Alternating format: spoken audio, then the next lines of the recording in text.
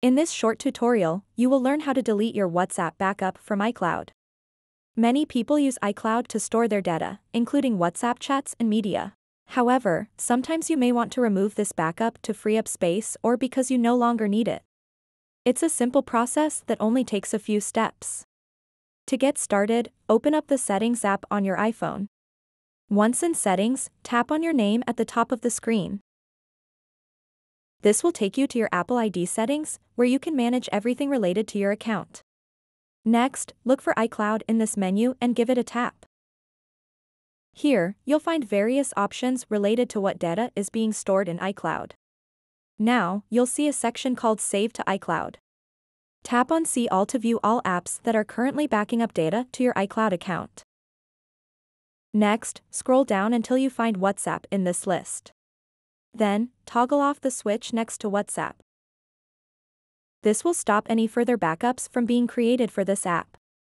Now that you've disabled future backups, let's move on to managing existing ones. Go back and tap on iCloud Backup. Here, scroll down a bit and tap here to view what's included in your current backup. If WhatsApp isn't visible right away, just select Show All Apps.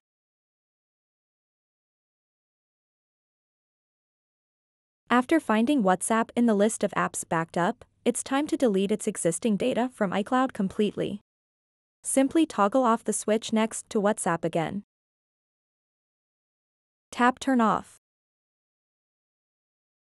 This will remove all previous backups associated with WhatsApp from your iCloud storage.